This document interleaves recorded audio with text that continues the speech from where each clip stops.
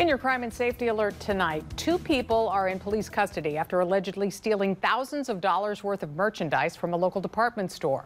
According to Maumee police, officers responded to the Dillards at Fallen Timbers Saturday for reports of a robbery.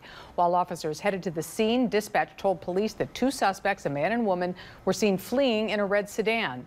Waterville police then saw the suspects jump out of the car and run into the McDonald's on Dutch Road. The suspects were found hiding in the restroom. They were arrested.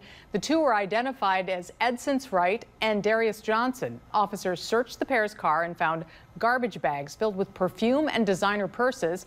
Maumee police returned the stolen items to Dillard's, and the value of them came out to more than $4,000.